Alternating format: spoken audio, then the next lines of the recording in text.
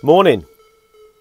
Great to be here, to be able to chat to you this morning. Young people, hope you're doing well. I know there'll probably be some adults that are going to watch this as well. So here we are in lockdown. Last time I did a video for you, which was well over a week ago. You know, none of us kind of knew this is where we'd be at. Certainly, I think some people were still at school. Now, obviously, that's not happening. Lots of homeschooling being done, etc. A lot of you guys are now thinking about, you know, what do I do over the next couple of weeks, months? What's school going to look like when I go back? Lots of unknowns. So, yeah, just keep strong and be courageous as well. And that's what I'm going to talk about a little bit this morning. Before we get there, I just want to pray. I'm going to pray a Celtic prayer, a Celtic daily prayer. So just spend a little bit of time just in quiet, maybe just listen if you want to. If you can Google it and try and find it. I might see if we can get as a document put up on the website as well, but let me read it. Christ as a light, illumine and guide me. Christ as a shield, overshadow me. Christ under me, Christ over me. Christ beside me, on my left and my right. This day be within and without me, lowly and meek, yet all powerful. Be in the heart of each to whom I speak, in the mouth of each who speaks to me. This day be within and without me, lowly and meek, yet all powerful. Christ as a light, Christ as a shield, Christ beside me, on my left and my right. Pray that as a prayer for all of us this morning, as we continue with this virus around us, that Christ is that light, Christ is that guide, and Christ is that shield. So this week has been good from the youth point of view. I'm speaking to young people, obviously, at the moment. The interesting thing that we've been doing is Zoom chats on a Wednesday and a Friday. We're going to probably continue with that kind of format. It's been good to check in. For those young people that haven't been able to do that yet, then please try and do it if you can. And I've been doing the Instagram live as well.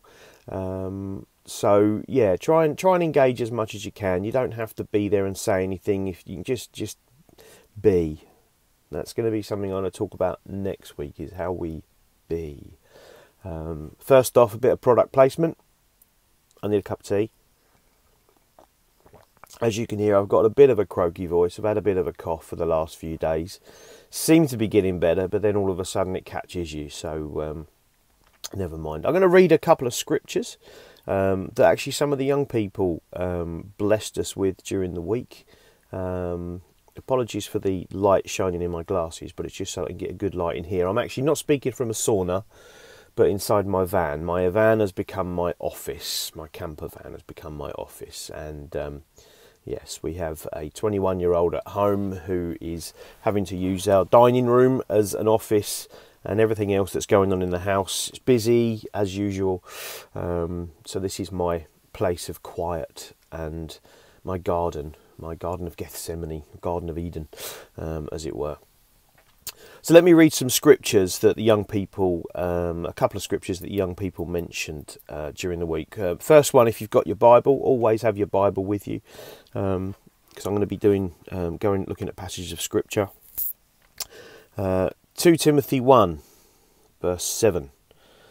And it says, "For God did not give us a spirit of cowardice, but rather a spirit of power, of love and self-discipline."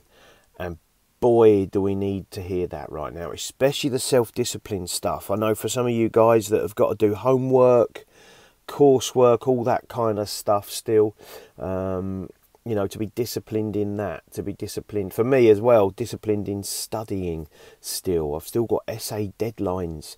They haven't changed, so they're still there.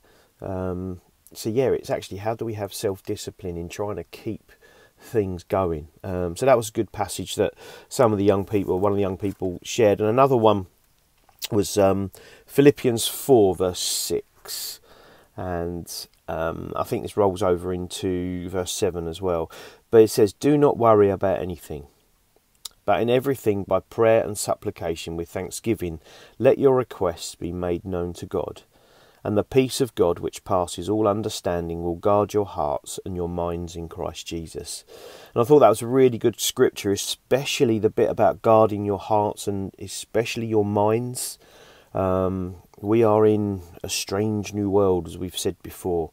The word unprecedented is being bandied around a lot, but we are in unprecedented times, and our minds are a wonderful thing, but also can be a little bit of an enemy. So please make sure that you spend some time in just with God, meditating on His Word, getting out in the fresh air in the garden, going for that walk or that run. Your mind is really key at this time. You know, for those of you that do that struggle with a little bit of self-worth and identity, etc., this is a time for you not to go further and deeper into darkness, but actually, as I read out in that prayer, that Christ is a light. Okay, so focus on the light, focus on Christ. So some really good scriptures there. Keep them coming, guys. I know that we're in this for a long haul. This is a marathon, not a sprint. And I'm going to just share a little bit about a passage of scripture that I felt God lead me to, and it's quite a good one. It's one that we've kind of heard a lot of before, but at this time I think is really key. It's going to be from Deuteronomy 31, verses 7 and 8. So open that in your Bibles right now as I preamble, and have a finger as well, a couple of chapters later for Joshua 1. Now we've heard a lot recently about Joshua 1. Be bold and courageous, or be strong and courageous. A lot of people have used that in church leadership, and it's been very helpful for each of us in our own personal walk with God. And I had to, well, I didn't have to, but I chose it as an essay for college to look at Joshua 1. And I got a fairly good result back, so I was happy with that. But it's really interesting because one of the things that's really key, and they ask you to do, is look at similarities in other passages of Scripture. And that's what I kind of did. And as I looked back a little bit, as you read Joshua 1, you have to read a few chapters back into Deuteronomy and what was going on in there. And I'm going to read it and then just share a few thoughts about it.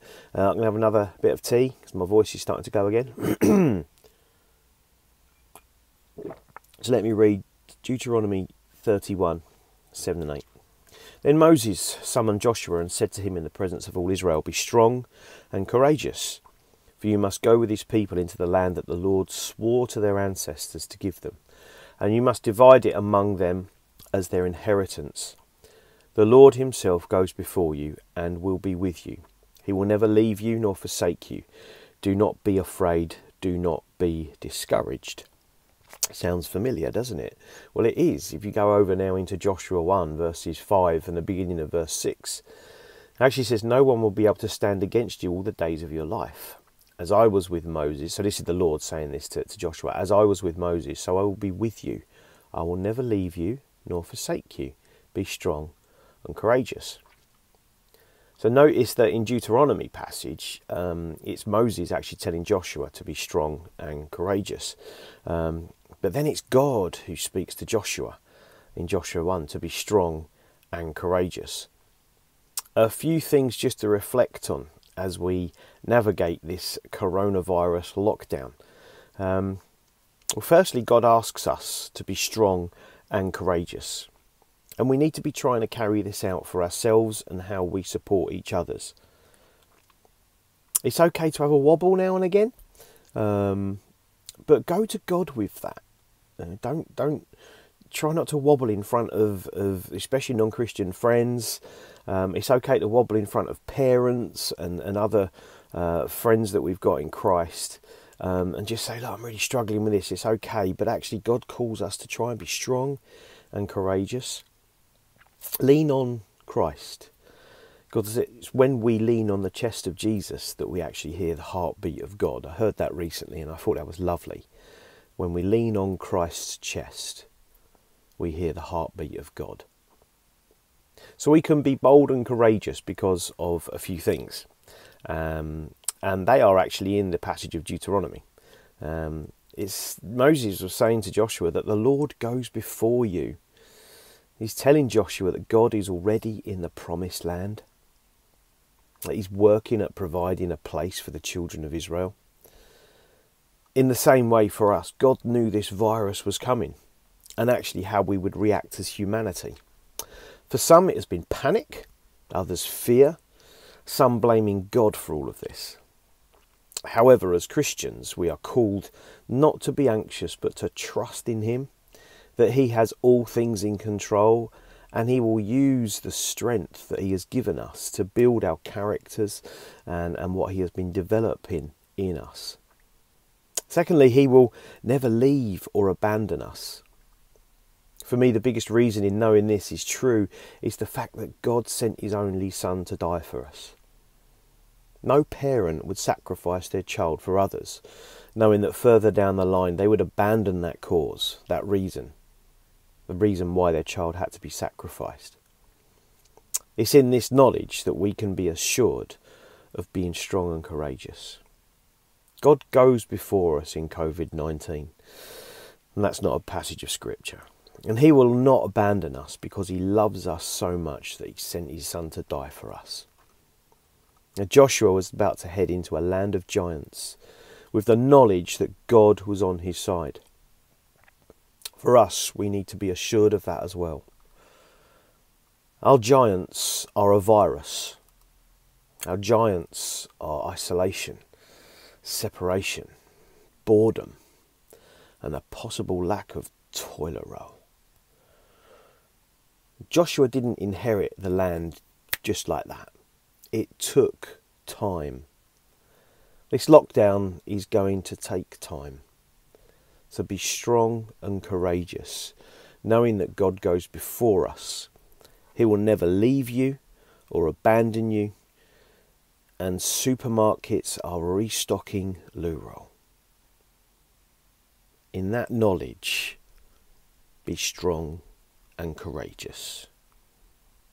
Let me pray for us all.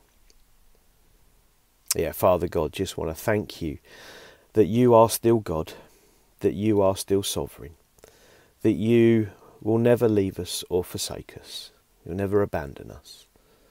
That, Father, you go before us in all things. Just as you did, you went before Joshua into the promised land.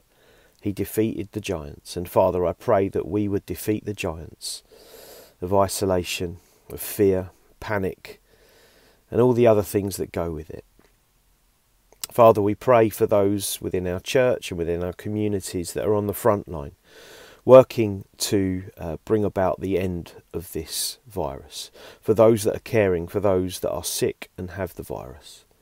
Lord, would you help us to continue to pray, to continue to lift them up. Father, as we continue with this lockdown, help us to be wise in what we do with our time. That we don't squander it on Netflix all the time, but actually we spend time with you. That we lean on the chest of your Son, Jesus, so that we can hear your heartbeat. Pray for everybody who is watching this, Father, that you would bless them.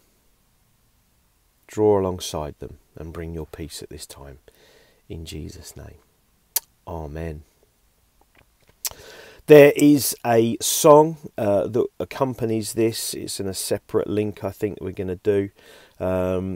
It's a song that I've been blessed with this week. a song by a lady called Kari Yobi, I think that's her name, and it's I Am Not Alone. So once you've heard this, please take a little bit of time to just spend time with God, knowing that He is with you. He'll never leave you, He'll never forsake you, and you are not alone. I'm sure we're going to have more of me doing this, possibly from inside the sauna van, as it were. Let's see how things go. And yeah, just be blessed and call the church. If you need anything on the numbers provided, go to the website, see what's, you know, the latest news, etc. is. But yeah, don't be strangers. Check in. If we need Zoom meetings and all that kind of stuff, we can do it. Okay, guys, God bless, and see you soon on a virtual platform somewhere. Bye.